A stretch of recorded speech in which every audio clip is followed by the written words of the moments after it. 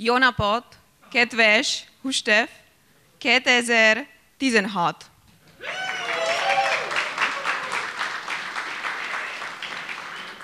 Again, this is a non-functional section, so everybody stand up as before and go away.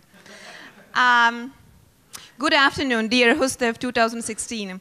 I am really honored to give this talk and pull you into the topic, testing in automotive. We test it, you drive it. Yes. Who am I? I am system test engineer, certified ISTQB tester, working for the biggest engineering company in the Czech Republic, in the department of electronic validation. I have one unusual hobby, quite untypical, and it's called software testing. Is here anyone else interested in this topic? Raise your hand. Oh, good, I'm not here the only one. My daily bread is to help people live life behind the wheel less risky and guarantee that every interaction of electronics in the car runs smoothly every time you do it. Now you are familiar with who I am, but why should you listen to me? As I told you, I would like to pull you into the topic of testing in automotive and answer a few questions you might ask yourself. Questions beginning with what, why, how, where, when, and who. What? What does ECU, the term on which testing in automotive is based, exactly mean? Why? Why do we test at all? Why is testing in automotive so important?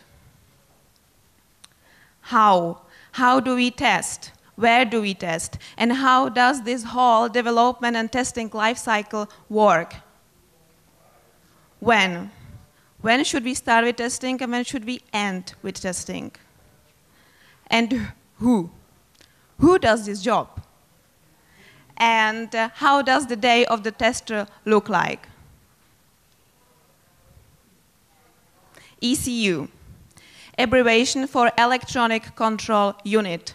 The name given to device or embedded system that controls other system or subsystems. The ECU provides instructions to other systems how they should work, how they should communicate with each other, and what to do. There is a number of different ECUs and as well almost endless amount of different types how we can divide them. One of the possible way is powertrain drive, for example, engine control unit. The next one is communication systems. There is information system. Comfort body, seat control unit, and safety system. For example, anti-lock braking system. These electronic control units communicate with each other. And that's happening thanks to controller area network called CAN bus. It's basically said message-based protocol which is designed for multiplex automotive wiring without automotive. Consider typical mid-size car. In early 90s, it had 4 electronic control units and about 300 meters of cables in total. 20 years later, a comparable one with 61 electronic control units and almost 4 kilometers of cables was introduced. As Plautus said, we have to spend money to make money. So in between 3,000 and 4,000 euro are the costs in warranty period for premium cars. A part of this amount of electronics is 50%. So imagine, by production of 100,000 cars per year, the costs are 300–400 million euro. That's a big number. That's why it's essential to test every single electronic control unit already in initial session, because the later we do it, the more expensive it will be. And the top of it, if you find an error in already made car, it's usually too late, and the costs are skyrocket. The earlier, the better. Nowadays, every single car is tested. No exclusion, no exception. Safety first. Functional safety is condition of compliance for doing business in automotive. Complexity and number of electronic control units has been extremely growing in the last years. That's why the new standard was implemented for functional safety. These standards tell me, or help me to set up processes which I have to follow to provide whole functional safety in the car. It means, for example, development steps, requirements for construction, requirements for testing. And after that, I can provide full functional safety. Here on this simple chart, you can see that we have to apply hazard controls until remaining risk is acceptable. After that, we can claim that the system is safe. Safety first again. Imagine two situations. The first one, you have an airbag which inflates itself when it's not supposed to. Second situation, you have an airbag which doesn't inflate when it should. Which situation is more safety related? I would like to after that see your hands. So, which situation is more safety related? First situation, I have an airbag which inflates itself when it's not supposed to. Who thinks this is safety related option? Okay, I see 35 raised hands. 36, sorry. Second situation. I have an airbag which doesn't inflate when it's supposed to. Who thinks this is safety-related hands? Okay, I see 37 hands. Interesting is that the first case is safety-related, because after that I am not able to continue in driving. The point of functional safety is that when it works, it has to be 100%. You always have to ask yourself, am I able after that continue in driving? So that's why the first case. Another situation. Happy driver Petra wants to turn left. The indicator function works, and as well outside blinker works. Everything is fine. After that, I would like to turn left, but my indication function on the dashboard doesn't work, but cars outside can see that I would like to turn left. It's not completely okay, but I know about the problem and I can continue driving. So, not functional safety related. The last case, here is actually a mistake on the slide. Imagine that happy driver Petra wants to turn left, and the indication function works. So I think, yes, everything is fine. But the cars outside don't know that I would like to turn left. So it's safety-related problem. We have no functional safety in this case. It cannot happen that when I think something is happening, it's actually not happening. That is functional safety. Development and test life cycle. At the beginning, there was traditional waterfall model which is referred to linear sequential life cycle model. There are two teams, developers and testers. Firstly, functionality is developed, and after that, system is tested. These two phases don't overlap. Here I would like to focus on the down part of the testing.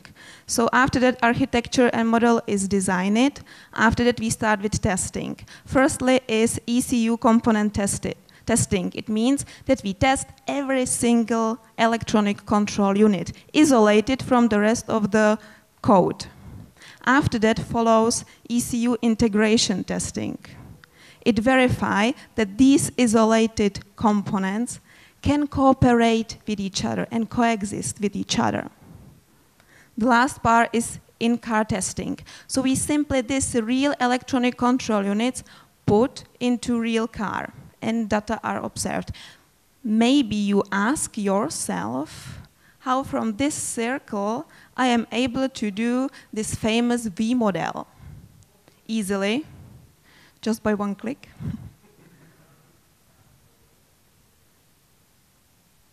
Or 3 clicks? Yeah, good. Yes, good. On the right side,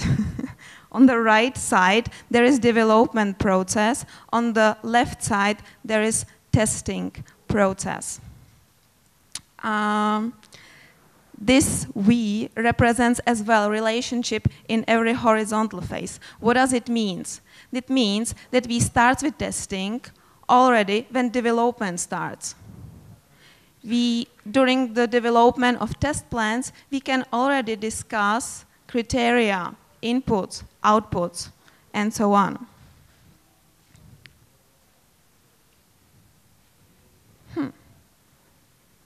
Yes. And one more click. When we talk about testing phase, we have 3 validation stages. 3 validation stages for validating of these electronic control units, if they work or not. The first one is model in the loop and software in the loop. They both, model and software, are running on the virtual environment. The main difference is that the firstly model is tested and after that generated code. Model. For model, inputs are simulated, and after that output values are saved, and we are discussing if it's what we expected or not. By software, everything is simulated as well, and everything run on PC or some evaluation dashboard. We use for that MATLAB or Simulink. Hardware in the loop. Upgrade. Now we test real electronic control units.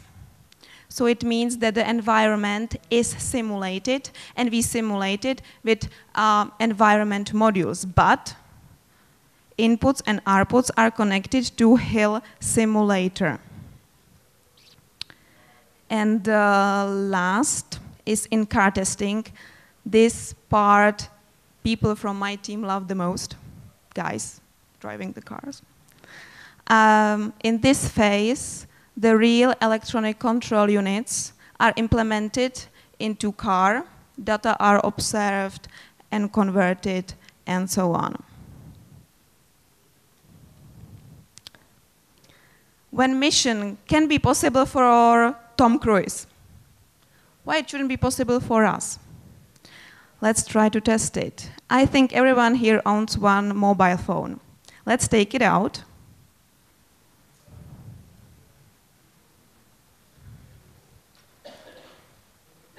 Great. Now look on it and think that you have 5 minutes. Which test should be done to fulfill the functionality of this mobile phone? One more question. How much time do you think would be needed to make the complete test of this mobile phone? Do you have any suggestions? How many minutes, how many hours, how many years? before you start to answer, there is no correct answer. Don't worry. Because the strategy of this mission, strategy of testing, has to be proper, has to be thought out. We have to consider money, time, people in this team, and so on. So there is no proper answer. It might be that as we now were lost for a while in this topic, the testers could be lost in this topic. But don't worry, puzzled, confused tester. If you have requirements and after that list of the issues and you don't have any idea what to do with that, if you follow 5 key steps of V model, you will hit the target. It's a test strategy, test planning, test specification, realization, and evaluation. Let's be welcome in our team of testers. We are a group of different teams. Everyone has its expertisement and everyone has its tasks. The first team is test strategy. Strategists firstly read documentation and collect all information how the process, how the system should work. So they loudly discuss. The second team is test planning, not the quietest team neither. Because it's not that easy to divide roles, to say what will do what, and to define some milestones. After that, we are moving to the second floor of our company, where our test specification team. These test specification, test designers have to again read all requirements, and after that they have to find a method to test every functionality of the system. The last team is test realization and evaluation. My team, the best one, no doubt. We are partly working by some computers and partly working in laboratories by big hill benches where we evaluate our data and we execute tests and re-execute tests who previously failed to confirm that the error is fixed. So evaluation and realization. How many of you here owns the car? Who has a car? Good. How many of you drive the car when the lights are switched on? The exterior lights are switched on. It should be exactly the same amount of the hands. Come on, you don't drive the car without lights switch on. Rebels. I would like to give you the real example of my experience when I was testing electronic control units for one of the biggest manufacturers in Europe. I was testing exterior car lighting, and I was the master of it. Every system is described by features and functions, where the feature is a package of functions. Every function is after that described by these tests, where we check the left blinker, live blinker, if it's blinking, on call for blinking, and so on. These tests run during the night, so it's called night tests, and at the morning we come to our computers and we see if it's green or red. If it's green, test passed. If it's red, test failed, and we have to fix it. And now we are at the end. I was looking for some tips how to kick my presentation, how to make the killer impression in the last minute. And there was written that I should ask myself 3 questions. The first one, who am I? The second one, who is my audience? And the last one, what I want from my audience. So, who am I? I am system test engineer who helps people to drive car less risky. Who you are? You are great software engineers who are excellent in their jobs in different fields and people who are interested in this topic. What I want from you? To memorize everything what I just said, to know every 3 validation stages I just mentioned, no thanks. I want only one thing. Next time when you sit in your car, feel special. Realize it's not only a bunch of some velvet plates together. Behind all of this are 10, hundreds, thousands of hours of discussing, developing, coding, and testing. Behind all of this are nights and days of testers sitting in cold laboratories and thinking about processes you don't have to take care about. Processes like opening the door, fastening your seatbelt, switching on the engine, or switching on radio.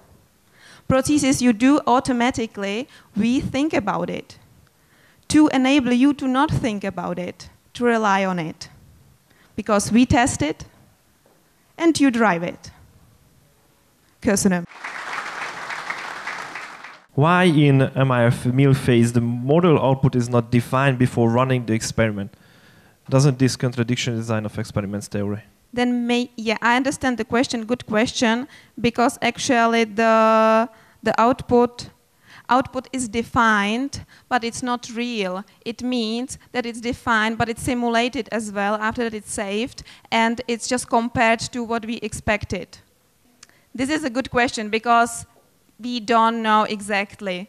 Cars, automotive manufacturers just keep it as a secret. This 61 was 20 years ago. Now my amateur guess is about 100. But it always depends on which society is this car, if it's some lower one or higher one. And as well, for example, from my experience, one car had like 150 ECUs, but bus has less, has 60.